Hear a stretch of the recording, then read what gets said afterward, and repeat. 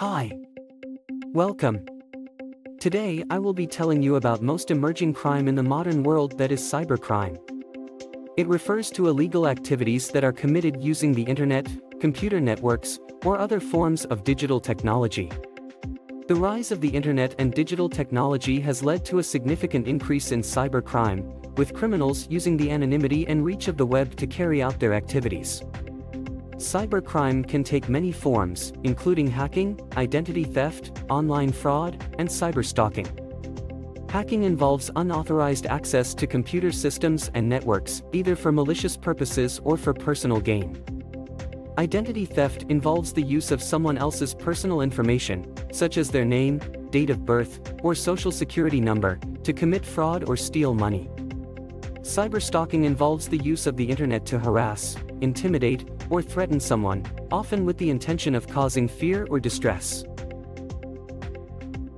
Online fraud can take many forms, including phishing scams, where criminals trick people into giving away their personal and financial information, and investment scams, where people are lured into investing in fake or non-existent products or services. The effects of cybercrime can be devastating, both for individuals and for society as a whole. Victims of cybercrime may suffer financial losses, damage to their credit rating, and emotional distress. Businesses may also suffer significant financial losses as a result of cybercrime, as well as damage to their reputation and loss of customer trust. To prevent cybercrime, individuals and organizations need to take a proactive approach to protecting their digital assets and personal information. This involves implementing a range of security measures and best practices, such as using strong passwords, keeping software and systems up to date, and avoiding clicking on links from unknown or suspicious sources. Organizations should also implement robust security measures to protect their networks and systems from cyber attacks, such as firewalls, intrusion detection systems, and antivirus software. They should also conduct regular security audits and threat assessments to identify potential vulnerabilities and take steps to address them. In addition, organizations should educate their employees about the dangers of cybercrime and the importance of security best practices.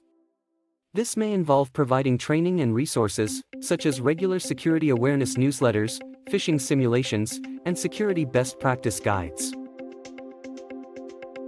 Governments also have a role to play in preventing cybercrime by enacting and enforcing laws and regulations that hold cybercriminals accountable for their actions. This may include increasing funding for law enforcement agencies to investigate and prosecute cybercrime, and implementing international agreements and treaties to facilitate cooperation between countries in the fight against cybercrime. Finally, technology companies and service providers should also take steps to prevent cybercrime by designing and implementing secure systems and services, and by working with law enforcement agencies to identify and apprehend cybercriminals.